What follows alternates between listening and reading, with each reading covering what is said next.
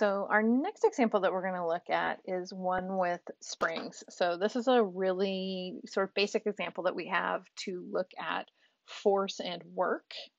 So work is the force that is required to do that work times the distance that you are doing that work on. So we'll look at in another video, pulling a cable up or or lifting. Actually, we're going to lift a crate or pumping water out of something. But another example of when we're doing work is if we have a spring and we want to compress it from its natural length. So what we do with the spring is we kind of set it up on an axis, and its natural length that that spring wants to sit at, that's going to be our zero. And if we push it back and compress it, that's going to move it back to, say, like -2 position, because this is going to be at 0. And if we stretch it, like we're doing in the third picture here, that's going to move it, say, to +3. So I'll talk about this spring that we have right here and kind of relate it to these pictures that we have. Sorry, my voice is a little craggly today. So a spring has a natural length of 20 centimeters, and if a 25 Newton force is required to keep it stretched to a length of 30 centimeters, how much work is required to stretch it from 20 centimeters to 25 centimeters? So there's a couple of things that are true about springs. First, they follow Hooke's law that says that the force required to move a spring is K times X. So force is in newtons. That's important to remember. We'll see why here in a second.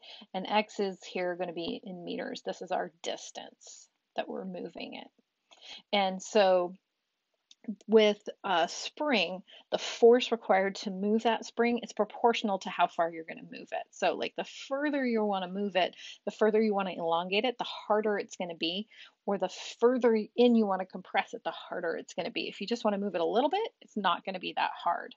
So in our example here, what we want to do is take a spring that's got a natural length of 20 centimeters. So what that means over here with our picture is that our 0 right here, it's sitting at 20 centimeters. So here we are at 0. And it tells us that it takes 20 newtons of force to stretch it to 30. So if we pull this right here, and this is 30 meters or 10 meters from our start, because we started this sitting here at 20. And that's our 0 position. So we've stretched it 10 meters. We can figure out from Hooke's law, knowing the number of newtons, right, there's our newtons, and how long we stretched it to 30 meters. And we can solve this for K, and this is going to give us, oh man, I'm looking at my notes here and I changed my example slightly. So I need to grab a calculator really quickly. So we've got 25 divided by 30, and we're going to get out of that, oh, that's just going to be 5/6 is equal to K. So this gives us for this particular spring, so this is only for this particular spring, this is the force, oops, again, I can spell force equation for this spring. Each spring we have is going to have a different force equation. So they're going to have to give us some information about, how much force it takes to lengthen it or how much work's done to lengthen something. So when we have an object that has variable force, which is what this has, it takes more force to pull it further and further out or squish it further and further in. That if we have that variable force, to figure out our work, we're going to have to find the integral, because the idea is that we're going to have to take this, if we want to stretch it from 20 to 25, right? So it's already, it sits there at 20 and we want to take it 5 more. So we want it to go from 0 to 5. So we've got this spring here and we want to pull it like how much work it's going to take to pull it those 5 centimeters. It's going to take less work when we're closer here to the natural length than as we get closer and closer to that 25. So we've got to chop that up.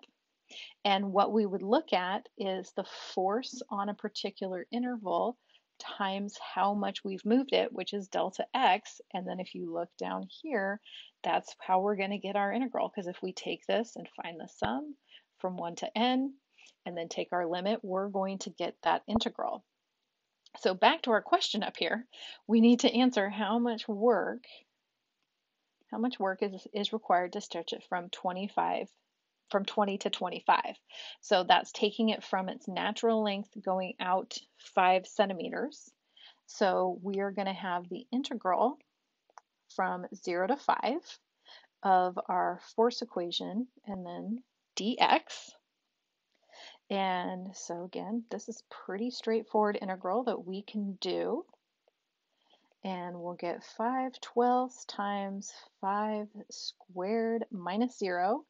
And that's going to give us 125/12. And this is going to be in joules. The work that we get is in joules.